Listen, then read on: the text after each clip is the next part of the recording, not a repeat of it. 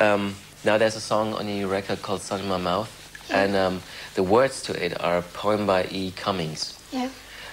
Is he somebody you have been you have read a lot of stuff of and you like? Yeah, I guess so. Mm-hmm. Where do you see a connection between his poems and the music you create? It's hard to say sometimes why you pick something up and why you're obsessed with it, but it's very important to follow it, because usually 2 or 3 years later you figure out why, and then it's too late because you're not in that emotional place anymore. So I think it has got something to do with his faith in quiet ecstasy, and sort of being very, very humble, but completely enormous. I think it's a very rare, usually when people are about that sort of obsessed with climax, as most of his poems are, like so completely ecstatic and euphoric, they usually go a little bit arrogant or pompous or but he never, he's always humble. So I guess in this album I was very focused on that, to reach like a very, very grand sound, especially with the choirs. There's a lot of songs with big choirs, but to always, always, always be humble. And it's usually these two things are opposite in life. Yeah. But I was very fascinated by this emotional state.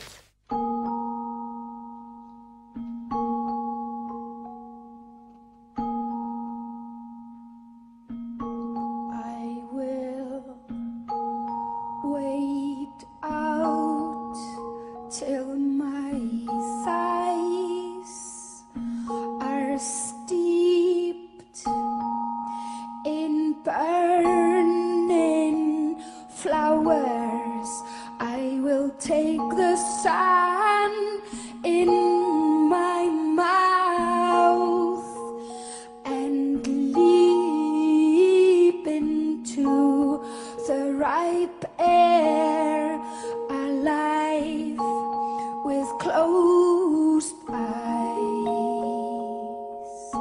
to dash against darkness in the sleeping curves of my body. I shall enter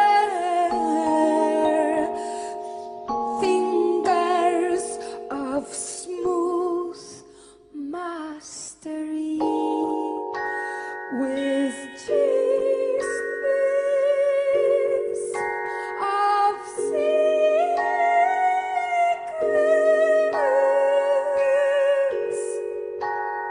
Will I complete the mystery of my flesh? Will I complete the mystery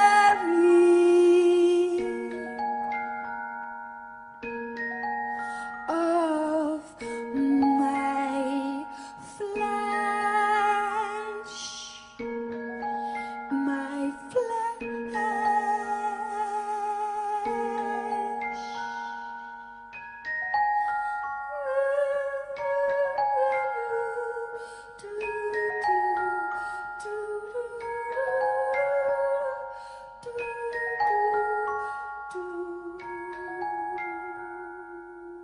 Something you mentioned that you're searching the perfect pop song, searching to write the perfect pop song, a song that people age 3 and age 90 can listen to and appreciate it. Are you still like hunting for that song? Yeah, for sure. But I'm very aware of it's a long way to go. You know,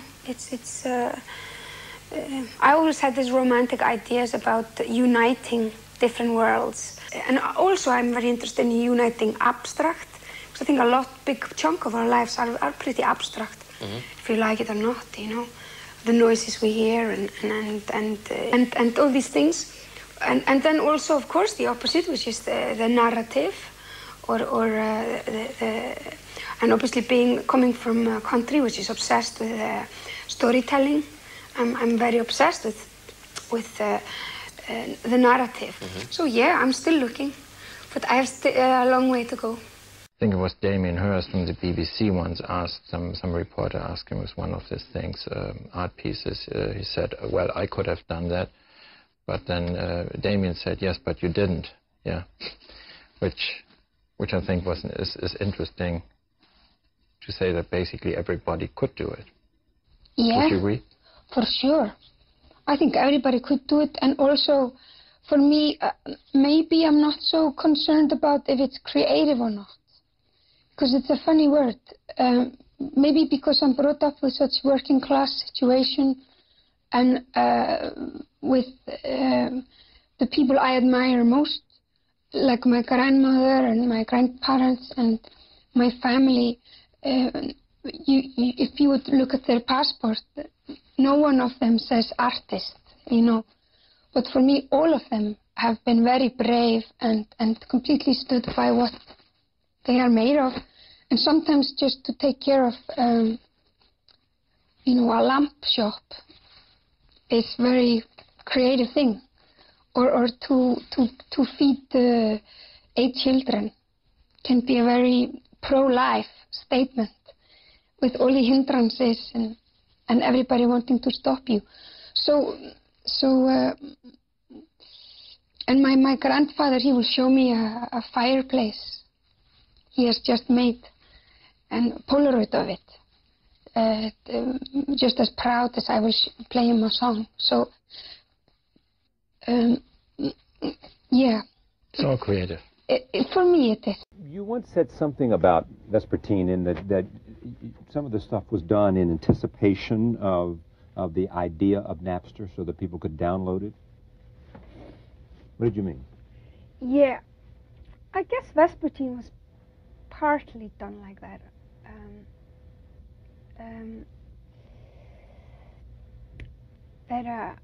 Just those kind of chats I have with my mates who do music too. Yeah. And they would complain about hearing the songs downloaded, and they would be like, ugh, you know, it's destroying my music.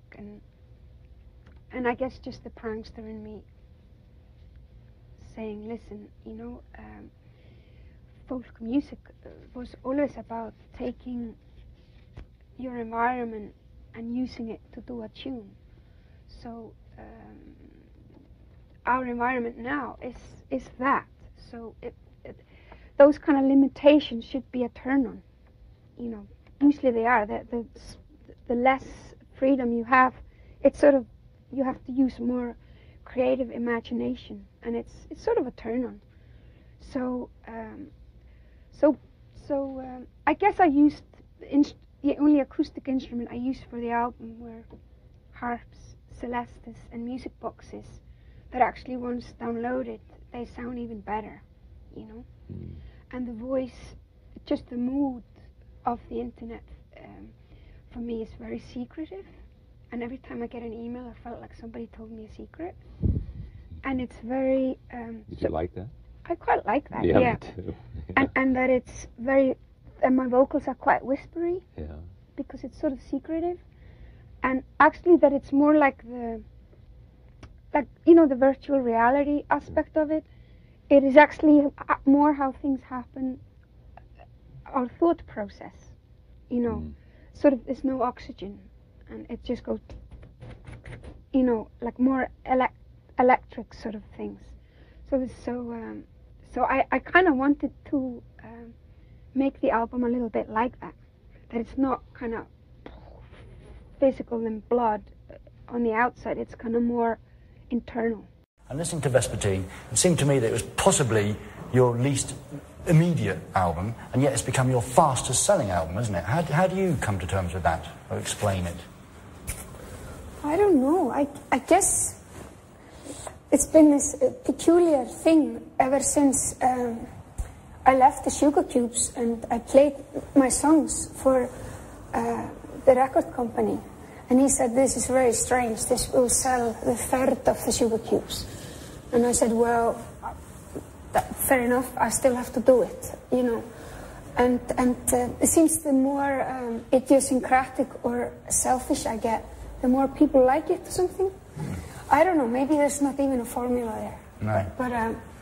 But I guess I just have my own mission and I have to follow it. And if people are still curious and interested, that makes me very happy, you know? Well, you said the Vespertine was really made, unless I misunderstood, that it was made for you to listen to at home, because it is an album about home and the inner self, and read a good book while you're listening to the album. But then I thought, I tried it, and it works really well. Yeah. But then doesn't Björk become background music? People like Eric Satie or Claude Debussy did music, and they aimed to do music that was called, in French, furniture music. But probably doesn't translate very well. The musique de meuble. Something, I'm not sure. French is not my strong point. But it's sort of, they wanted the music to be like part of the room that you're in, that you're not, it's not narrative. It's not like a person that's speaking to you. It's someone who's just there and makes you feel good, you know? And then maybe later in the century you had someone like Brian Eno, who did, then the music got probably a title that's more known, which is called ambient music, which is, and I guess it's still a debate. Do you want music to be very narrative and very like, hello, listen to me with headphones, notice me? Or if you want it to be just kind of like around you, like a beautiful room that makes you do the things you want to do, you know? And is the music the main role, or are you the main role? That's sort of the question in a way. And I think for me personally, both have a right to exist. It's obviously important for you to keep moving on, and some would say that horrible phrase about reinventing yourself every time. I don't think that, but what is it that drives you to move on? If you found a successful formula as a chef, you're going to sell the same recipe for the rest of your life. When you're a musician and an artist like you are, what is it, that drive to bring something new rather than more of the same? I think it's just nature. It's not in nature's nature to stay the same. For example, your hair, you know, you have to... Don't talk about my hair. I haven't got you have to cut it. No, it grows. It's with normal people, they have hair and then it grows, and then it grows, and then they cut it or whatever. Yeah. But with people who are in my job, they have hair and then it grows and they've changed their image, you know. Yeah. And they reinvented themselves. Yeah, silly. So I think everybody changed. Yeah, it's a feel-good factor, I think. Probably more than courage. Are those your decisions, what you wear and how you show yourself? Do you have people advising you, and do you choose things, or is it you or someone else? Well, I decide what I wear, yeah. But I have a lot of friends who are really obsessed with clothes. So I'm surrounded by good people. Your voice, right? For me, and I'm sure for lots of other people, it's the only voice that I've ever heard that can bring me to tears. Some of the things you reach, and not with words, with sounds. When did you discover? How young were you when that happened? I don't know. I guess as a child I sang a lot. You know, my mom would take me to the bus in the morning, and I would actually be a Julie Andrews. I would actually stand up and walk back and down the bus and want to sing and make everybody happy, you know, and which is a bit sick. Oh, I like it. Yeah, so I think from very early on, I definitely, and I've heard, I think a lot of singers have that, you know, they kind of, like when I remember going on school trips, and the other kids would ask me if there was a long drive back or something, they would ask me to sing.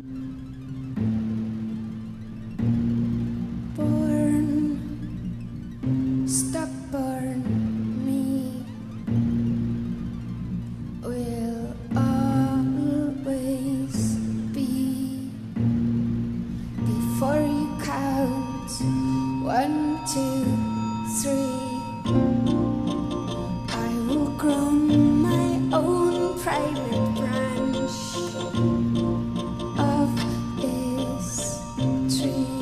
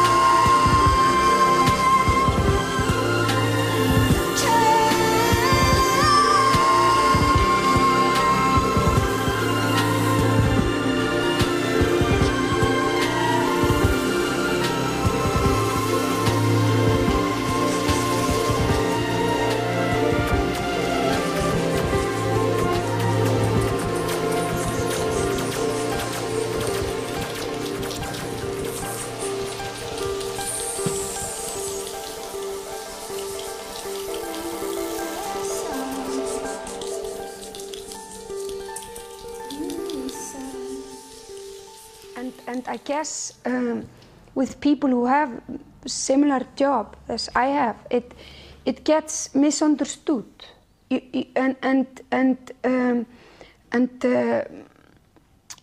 kind of thinking maybe the media and maybe you go lazy because you've been doing it for so long. You say, okay, I've given this arm. Okay, and then I give this arm. And so you kind of get confused and start giving things that maybe nobody wants, or the media will ask for things that is nobody's business. And then you stop giving what you wanted to give in the first place.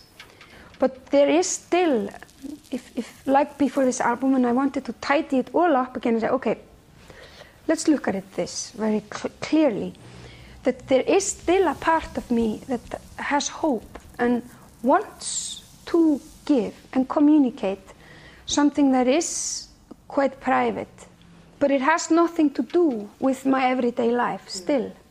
It is still this bubble, this kind of fantasy fairy tale bubble.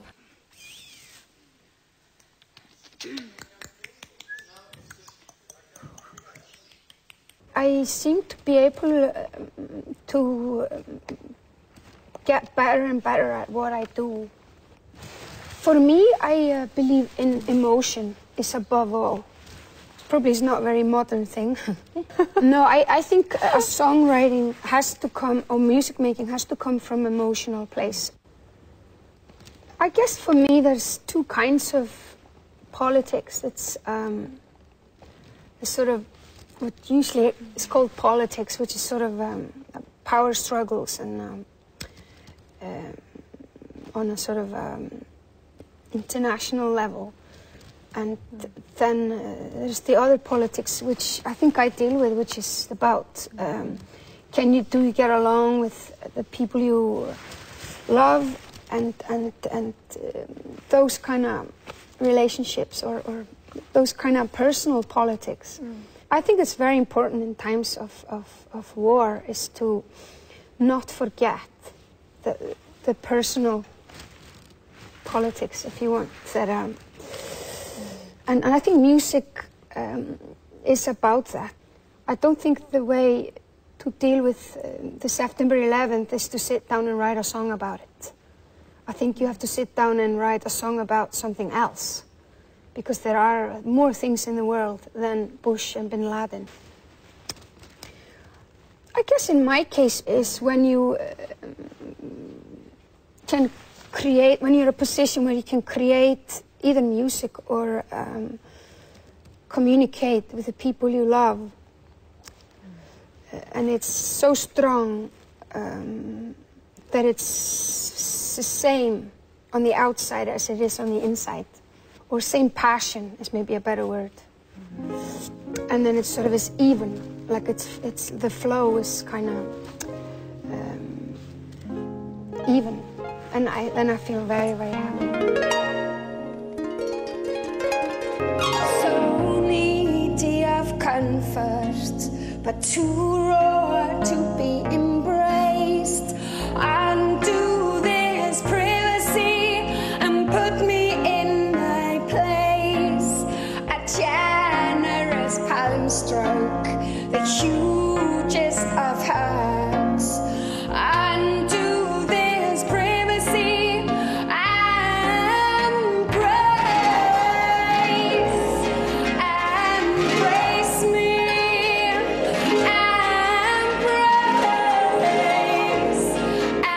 embrace me.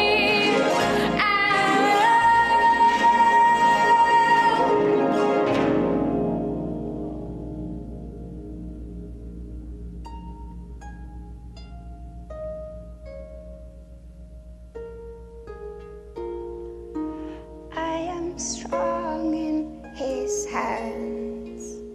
I am beyond me and my own. I am human and I too falls. She's strong in his hands. She is beyond her. On her own she is human and she does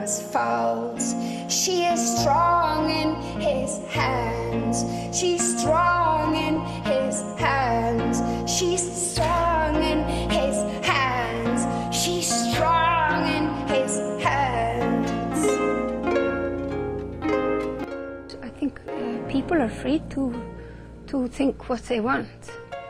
I think the nature of most musicians is generosity. You really want to give, and you actually, when you're 3 or 4, you actually stand up on a table in the kitchen and you want to sing a song that will make all the upset people in the kitchen happy. And even though you become a grown-up, that's still what lies behind it all.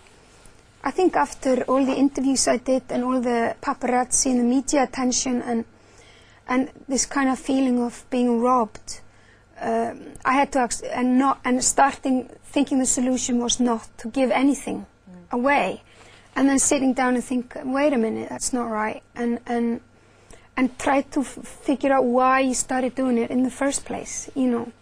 And I think people with my job, they sincerely want to give, but they, of course, like in any human relationships, they want to choose what they give and what they don't give, you know. And I can promise you that there are 900 things that I didn't say that I would like to prefer to keep to myself. Yeah. People often say, don't they, that your music's avant-garde or weird, which doesn't seem right, but on the other hand, it's not easily categorised pop music, is it? But I always think it's more like the second generation of pop music. What you're doing, and bands like Radiohead as well, you're sort of taking this whole medium forward. Are you conscious of wanting to take the medium forward? Is being at the cutting edge and pushing that boundary forward something that you really want to do? I want to make music that I would like to walk now to Tower Records and buy a CD that would like save my life. I've done that so many times, and so many times I walked out really disappointed, and it's a lot of times I walked out like in heaven, you know. So I think that's what I aim for. I think if you aim for being cutting edge, it's just going to be empty. It's not going to be. It's just going to be too clever or something. I like to move forward for sure. I think, but I don't think of it maybe as moving forward. I think it's more about being truthful. You did a gig in London, but you chose the Royal Opera House. Was that a conscious move to move away from pop venues, or was it just a fantasy that you wanted to be on stage in Covent Garden? Well, it just started off being purely musical decision to go for the acoustics. Because having a lot of harps and a choir and orchestra and electronic noises, like the world that's on Vespertine, you can't play that in Town and Country Club. You know, it would just be like drowned in lager and screams, you know. And so I started looking for places like theatres and churches, chapels, galleries, just anything that was built for acoustic music. And opera houses, that's what they are built for, you know. But believe me, it was not my target. Thinking, oh, all of a sudden I'm a classical musician. I mean, the music I make, the heart of it, is folk music or pop music. I don't think it's classical music. Or, yeah. I mean, I was very honored about the comments people made about that, but I think at the heart, I'm a pop musician, and I have education. I could have gone pretty serious composer style, but I had that choice, but I didn't choose that because it's not what my mission is. You actually performed the songs from Vespertine for the first time here in New York in this very church. Was it really kind of scary to be performing really such personal music in kind of a holy place? It was actually, as much I've been playing live since I was a teenager. This was kind of the most feeble situation because it just didn't know where to start. Yeah. And first we played songs in our rehearsal room and invited, I think, 5 friends over. Mm-hmm. And then we played them again in the rehearsal room and invited 40 people over, friends. So you build up to a comfort level. Yeah. And then we played here. I saw an interview of Björk, then I realized that she's trying to express express her music, and we help her expressing the music that she wants to give. We're like an instrument.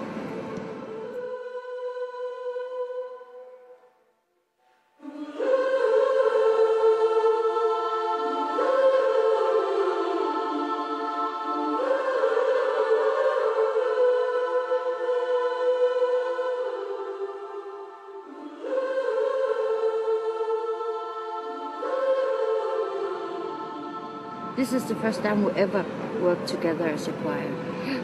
Björk put us together. And some of the girls haven't even been on choirs before. But everybody has some kind of, you know, they have been singing. Some of them are recording artists. Yeah, but they're most solo singers. Yeah. So I think we're doing a pretty good job. I think the last puzzle for the tour was the choir. I knew I wanted some vocals, and I had ended up recording with an English choir that was very neutral, and they would sing all these things we asked them to sing, and then we would chop them to pieces and kind of use bits and change them and put effects on it and all sorts of things. So we used them more as a material. Then just before the tour, I decided to go on a 3-week holiday and went just to the place I wanted to go myself, and went to Greenland, and realized after like 3 days that, you know, of course, you know, it should be a Greenlandic choir.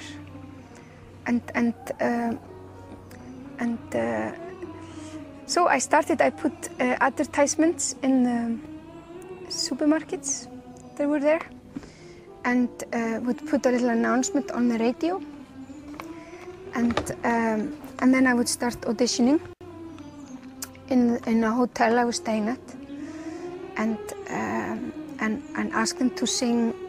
Each girl had to sing one song. Some of them would sing Greenlandic folk songs, Inuit, which I was, of course, very pleased with. Other ones would probably try to impress me with me being a European pop star, and bleach their hair and sing ABBA songs, which was very, very interesting, but maybe not what I was looking for.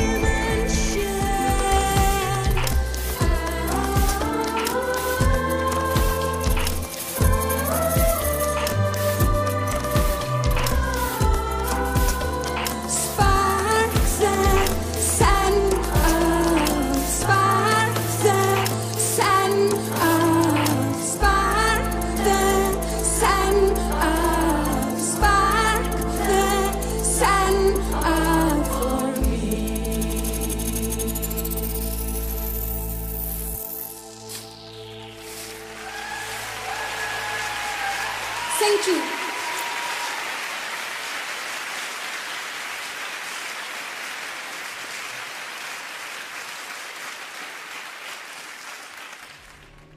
Yeah, the first tour I did, the debut, I did auditions and hired session people, and everybody did what they were told. So we rehearsed very well, and the first show was like that, and all the other shows were like that. So it was very nailed down. And I made a promise through that tour that I would never do that again. So slowly I moved towards where I was halfway there with post-tour and completely there with homogenic, that I gave people half things they could do, and the other half was space for them to grow and license to change things. Because most of all, if I have told everybody what to do and how to do it, I walk on stage and I'm bored stiff. You know, I'm like, it's death. So for me to walk on stage and I will sing something and then somebody will play something that I'd never thought of. It's like excellent, you know. And that's why you look forward to the next show, you know. Obviously on Vespertine tour, you couldn't go that far because you had an orchestra and you had a choir. So you can't be that spontaneous, you know. What was excellent about Zina and Matmos is they're very good at that. They could completely keep in line with the orchestra and the choir, but still kind of really, and I could hear with Matmos, like every show they had gone somewhere and found new sounds and new things, and just to be completely selfish, that was what kept me excited, you know. And with Zina and Matmos, those kind of spontaneous squirts. You know, there is this world, it's the harp world of, you know, harpists, and I've always been quite apart from that, you know, because I didn't really study formally. I studied mostly on my own, so I was never really a part, you know, I didn't have a lot of friends that were harpists or anything like that. So I don't think it's that normal to be that aggressive with the instrument. I know there are a few people here and there that do more radical things, but for me, I think it's a very beautiful melody instrument, but I also think it's an incredible percussive kind of instrument as well. Just this like kind of fantastic sound maker, and not just a beautiful melody machine. So I love to approach it with putting both things into it.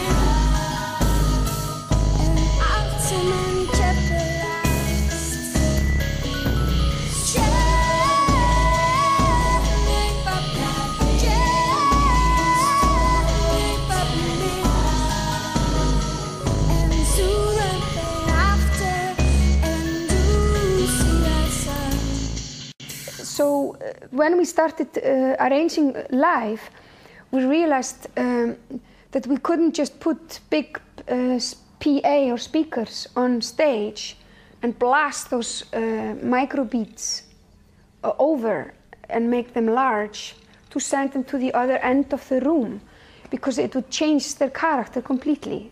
They would become large again. So what we had to do was we had to put speakers in the back and make all the little beats travel around. So all of them would be quite quiet, but the audience would feel surrounded by many, many tiny things. I've had this craving to do this for so long, and I felt so many times when I did those big rock arenas that I mean, I'm probably exaggerating this, but that 60–70% of what we were giving out was just lost in some sort of a rock cliche or something. Like all the sensitivities were bulldozed over, and since I'm a sort of listener, that these are exactly the sensitivities that nurture me, or make me walk home from a gig and I'm fulfilled, you know. So I had this craving to do this for a very, very long time. So when I would step on the stage of the most intimate places and feel like everybody, I was singing personally for everybody in the room, it of course was quite scary, and you can't hide anything, you know. But also it was a craving I had had for such a long time that it sort of felt like a relief, sort of like a, you know. So I guess it was a combination of both. But I do like it, you know, the whole chocolate thing, to be able to do it really, really, really well with all the lushness possible, but also combined with the fact you've never done it, so it's very scary, and this sort of entering the unknown sort of adrenaline kick it's a turn on, you know, instead of just doing one more that you did last time. And also I started craving it myself to go to a concert where I have a comfortable seat and I can enjoy all the little details and nobody is in a hurry. You just sit there with your box of chocolates and then you can go and have a break and talk a little bit and you come back and the pace is very slow, you know. And for me, I don't know if it was a local joke between me and myself and maybe no one got the joke, but for me it was the biggest challenge, especially in the beginning of the tour, to just do a calm song and do another calm song and do another calm song and another calm song and then have a break. And to not, it's so like, I'm so programmed to just have a multiple orgasm on stage like in 3 seconds. And to kind of have to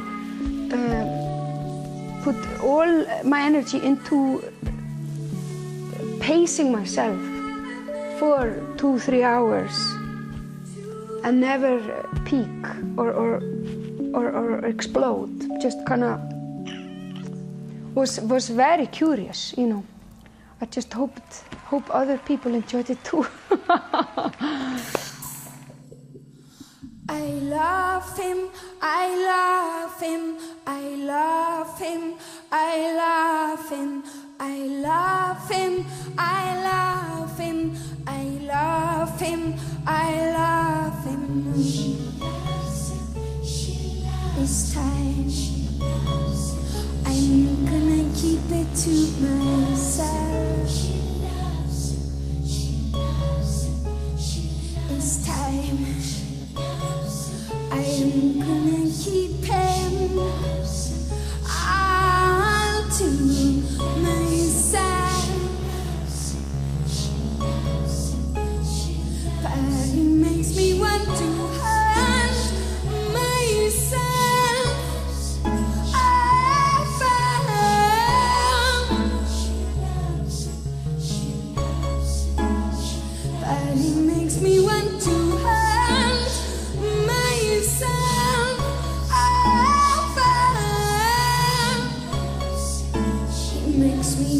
till carry me away. Every tour has been completely different. There's been tour that's been completely crazy, where everybody has had a nervous breakdown and everybody has fallen in love with everybody and split up and fallen in love again with other people, and it's been a complete soap opera. There's been other tours where everything was completely utopian and very, very happy, and everybody having out-of-body experiences and everybody coming out of the closets one way or another.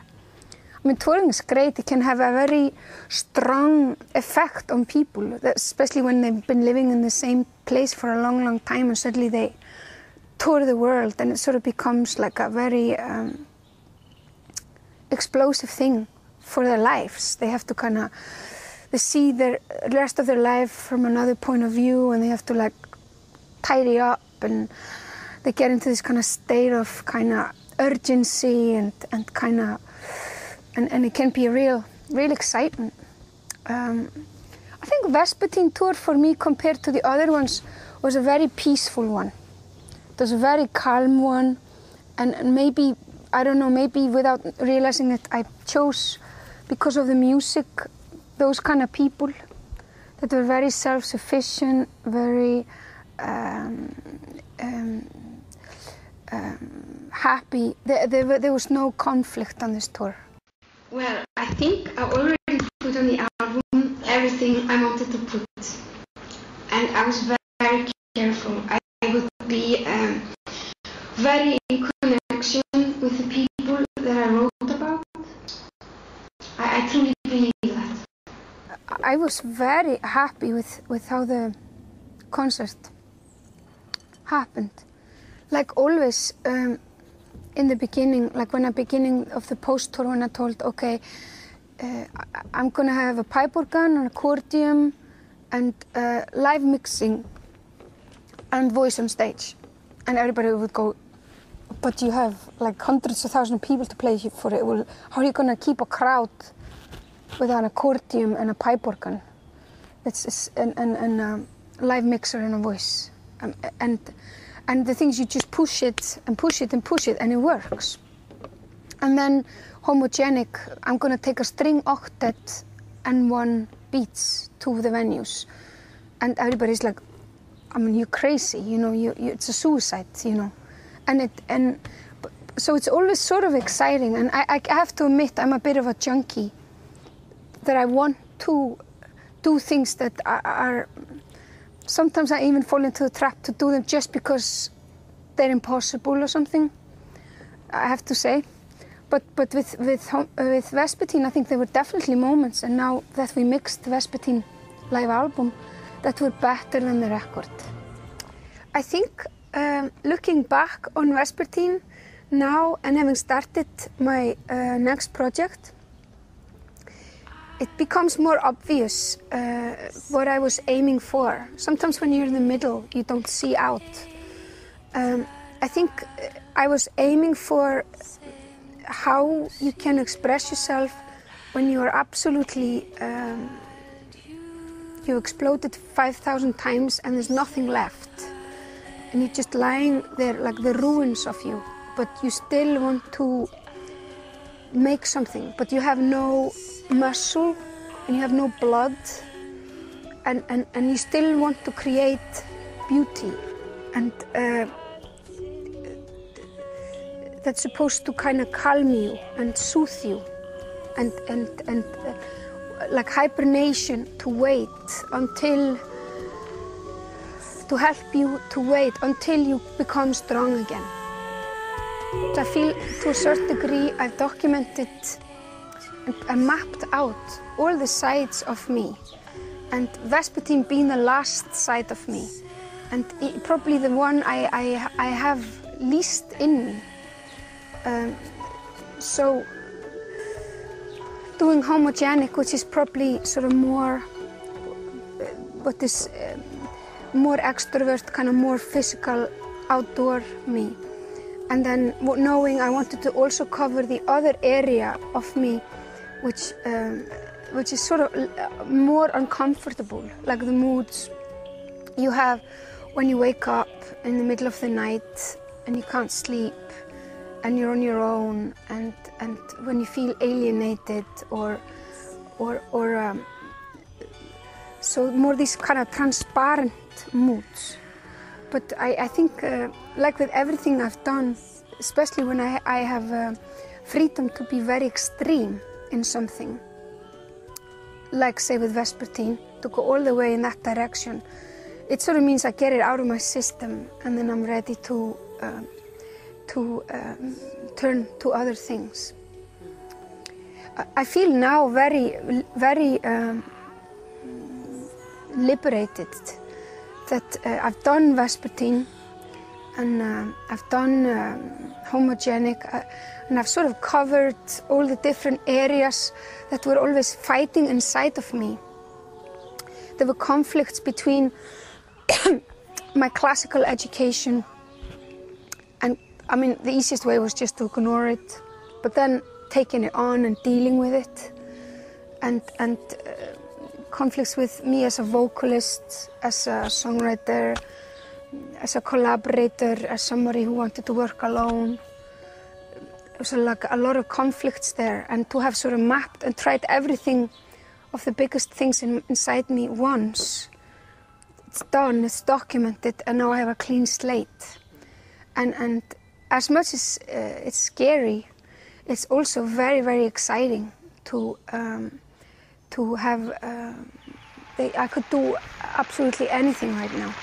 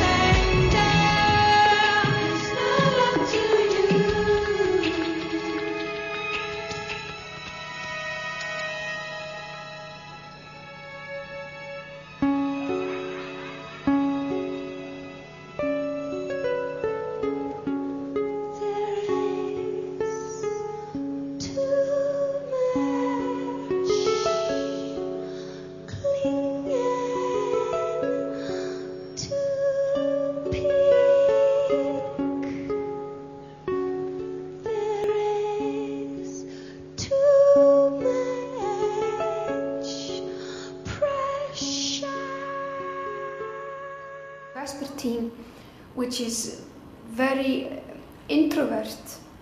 It's sort of about losing yourself with no ego at all, So when you ask for people to join in, you sort of ask masses of people. So it's not like an individual, say like, that has got no personality. It's about the masses. You got an orchestra of 50 people that they lose their ego in the masses. So I think when you are writing music on your own at night and you want to make a very introspective album, the few moments when somebody joins in your head, in your imagination, it's masses. It's not individual characters, but it's like masses. So it is very controversial. I completely agree with you that you do the most introvert, private performance you've ever done in your life, and there happens to be 74 people on stage with you. But it sort of makes sense if you look at it that way.